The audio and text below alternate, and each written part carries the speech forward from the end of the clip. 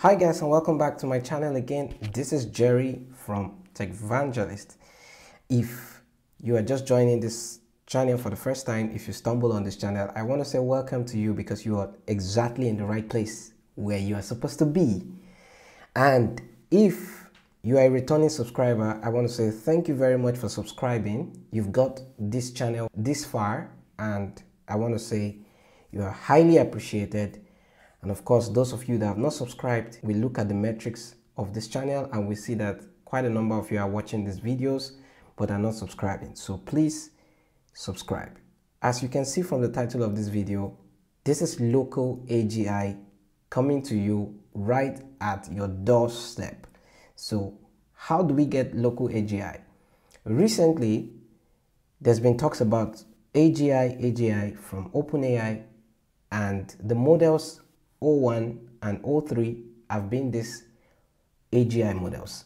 These models, O1, the OpenAI O1, is arguably one of the best models out there for any task that you want to do, and it's rumored that this is the start of AGI. OpenAI O3. I don't want this, but the OpenAI website itself, no way. OpenAI is not talking about it. They don't even have a blog on O3. That's very surprising. That is shocking. That is very shocking. If you are not sleeping under the rock, if you are still on this planet Earth, then you must have heard about OpenAI O1 and O3. And this is the blog page that talks about everything on O1 and O3 mini and all that.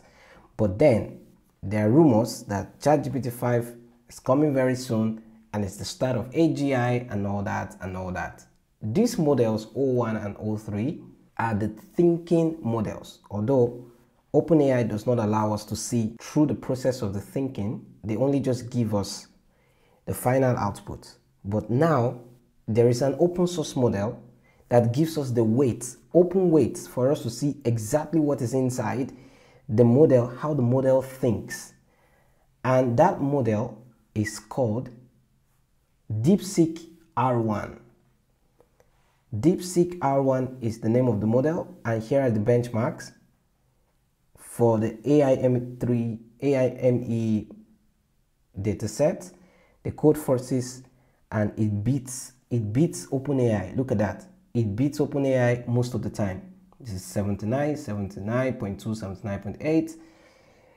Here is 76, 76.6. Okay, OpenAI O1 slightly beats it. This one, it also slightly beats it here, but the DeepSeek beats it hands down. Maybe not hands down, but it beats it here as well. OpenAI beats it here and beats it. It beats OpenAI here. Okay, so I mean, don't take these benchmarks, take it with a grain of salt, because we don't know how these benchmarks are put together. But yeah, let's test out the model and let's see how the model really behaves, if it really thinks, if it's really good. Now, in order to see the biggest model of all the variants, the biggest one is 671B, billion parameters. Can you imagine that? Can you just imagine that? 671 billion parameters. The biggest model today, open source model we have, is still Llama 3.2. Let's look at that. Llama 3.2, it's the 405 billion parameters model.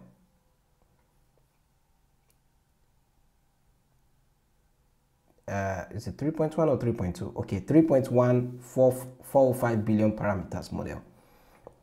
That's the biggest one till now, till this DeepSeek came out some days ago. This is already a few days ago, updated 2 days ago. Okay, so 2 days ago, that's when it came out. In order to use this, this is quantized version of that. You know, this is even not the full version. This is the quantized version. And if you run this command, of course, to be able to use Ollama, you need to download Ollama to your system. If you run Ollama on your system successfully, you should be able to do like this, Ollama ls. If you do Ollama ls, you should get all the models that have been installed on your machine. And these are the models for me that have been installed. As you can see, I've installed the Deepseek-R1, and all you need to do is, after downloading this and installing it, first to check if Ollama is running, you can do localhost 11434 and you get the message Ollama is running, which is very good. So the next thing is to run that model. So again, we copy this command with just as it is. There are variants of it. If you want the 8 billion parameters, you select that and copy this. If you want the 70 billion parameters, you copy that. But let me just be very clear. A 16 gig RAM system, like if you have a system with a 16 gig RAM, you will definitely not be able to run anything from 70, 32, and 671 billion parameters model. You can only run 14B, 8B, 7B, and 1.5B. But if you have more than 16 gig of RAM, then you can run 32 billion parameters depending on your RAM size. If it's not up to 32, then you cannot run it. So in this case, my machine is 16 gig of RAM, so I'm going to run the default one, which is the latest one, just like so. So I'll just copy that, and once I put that in there like so, it will start to download this model, and once it's downloaded, that's all you need. So if you're successful in doing that, the next thing is to try out the model. And the way I'm going to try out the model is using this open source software called OpenWebUI. So OpenWebUI, you go to I'm going to make a separate video on OpenWebUI later, but in order to use it, you come to the repo, you clone it, and if you have Docker, you install with Docker. If you do not have Docker, then you can run in a different way, which is using pip, because it's a Python library. So you can run using pip and then open web serve, and it will be served at this port. In my case, I have it running, and it's running on Docker, and I have it on 3000. So let's go to 3000.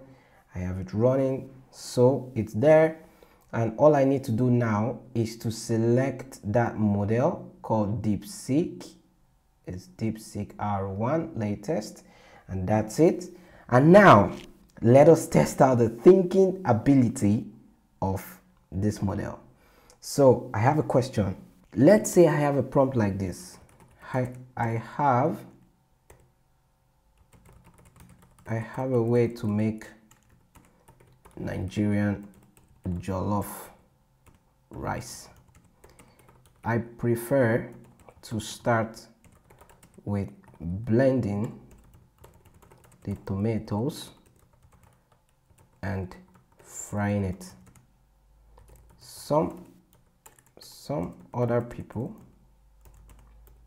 prefer to smoke the pepper and tomatoes before using.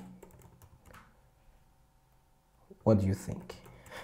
That's a very funny question. What do you think? So I want it to think, and it will go into action.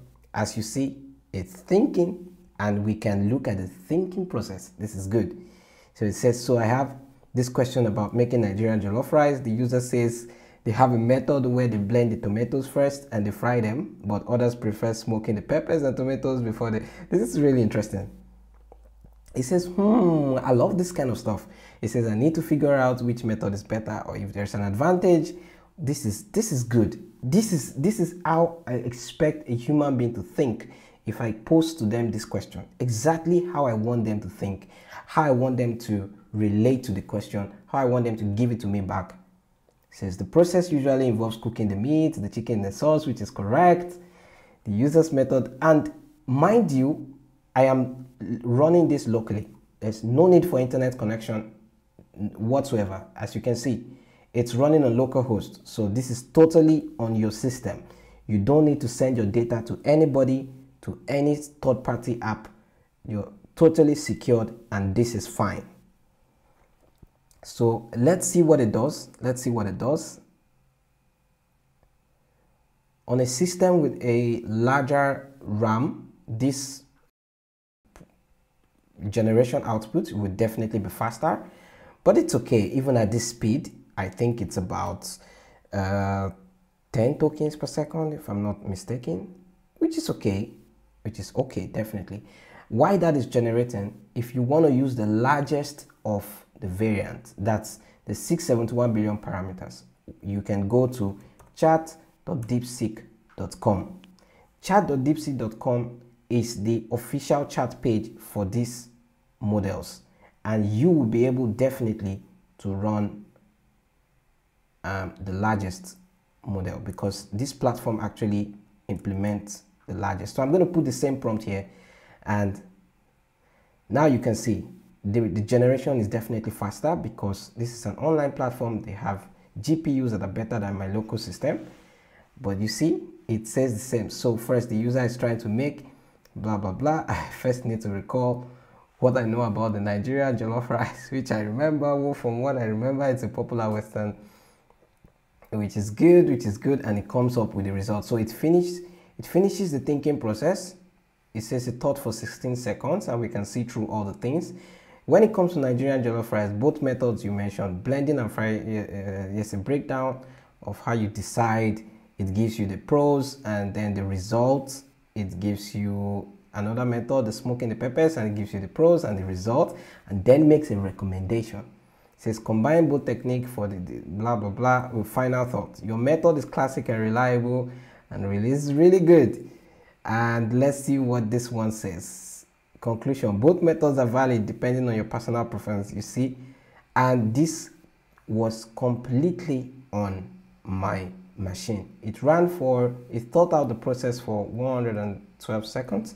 This one thought out the process for 16 seconds. I mean, you can tell the difference between local machine and an online platform. So try this model out. Definitely you can do so much more with this model. This is just a brief overview of the Deepseek-R1 that's been released recently. I think AGI is here already. Grab it right now, so that even when you don't have internet connection, you can still have access to a model that thinks. If you want any other videos like this, if there's any question you have, please drop them in the comment section. If you want me to make any kind of videos around this, please also drop them in the comment section, and I will pick up your feedback. Hopefully I make a video about it. And until the next time when I see you, always keep learning.